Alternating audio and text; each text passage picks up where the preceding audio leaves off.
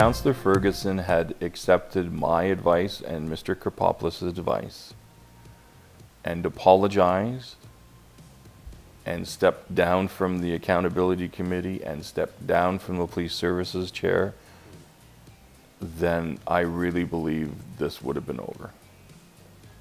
It would have sent the message that he really understood his error and that he respected the institution in which he was the chair, and so much so that he was willing to step away. I really believe that that would have been the end of it. This is important what you're doing. I mean, where else has it been discussed?